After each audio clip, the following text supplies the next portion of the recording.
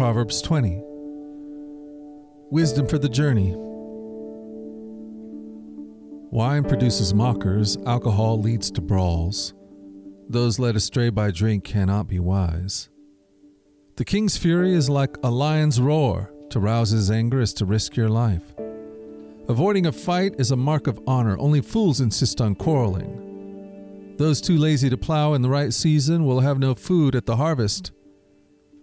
Though good advice lies deep within the heart, a person with understanding will draw it out. Many will say they are loyal friends, but who can find one who is truly reliable? The godly walk with integrity. Blessed are those children who follow them. When a king sits in judgment, he weighs all the evidence, distinguishing the bad from the good.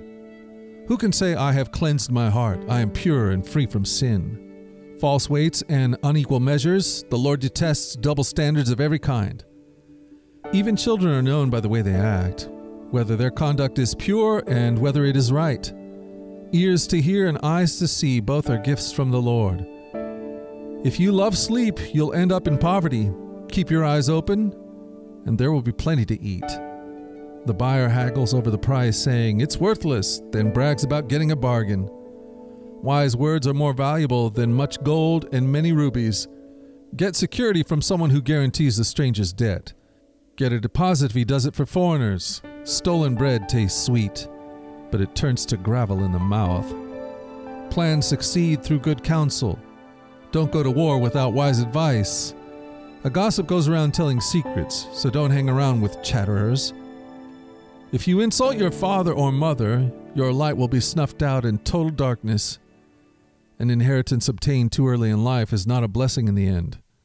Don't say, I will get even for this wrong. Wait for the Lord to handle the matter. The Lord detests double standards. He is not pleased by dishonest scales.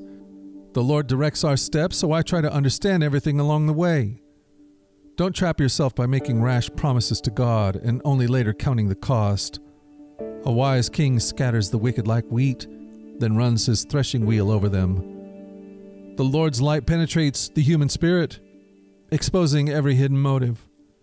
Unfailing love and faithfulness protect the king. His throne is made secure through love. The glory of the young is their strength.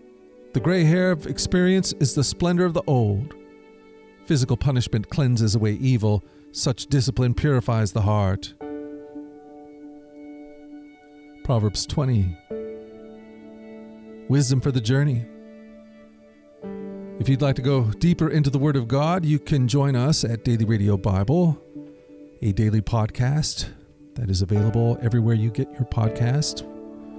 Here we go through the entire Bible over the course of a year, but more than that, we will have an encounter with the love of God. So join us. Until tomorrow, let's go forward in God's joy. Let's let His joy be our strength, and let us always remember this, that you are loved. No doubt about it. Alrighty, I'll talk to you again tomorrow. You take care. Bye-bye.